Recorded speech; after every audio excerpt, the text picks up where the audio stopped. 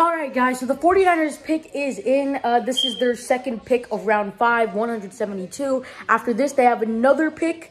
So the 49ers selection has just been made, and, they're about to announce it. But since it's the 5th round, the commissioner or whoever announces it doesn't go up to the stand, and they don't show them as often as they did in the 1st, 2nd, and 3rd rounds. So they just show it right here. And then we can just watch it as we're watching the draft because they're still showing highlights from previous selections. But yeah, we just have to see it here. And come on. We got Deommodore Lenoir. Okay, I don't know how to pronounce this guy's name. Deommodore Lenoir, cornerback out of Oregon.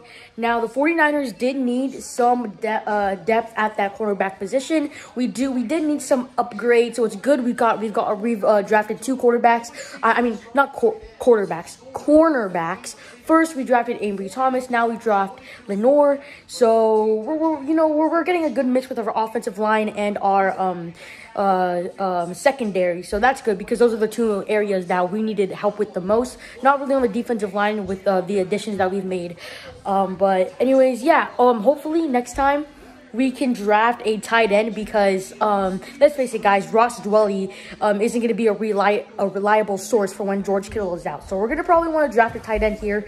But I don't know what other tight ends are available that are actually pretty good. But George Kittle was a 5th round pick. A tight end 5th round pick. We still got one more 5th round pick. So come on, let's draft a tight end.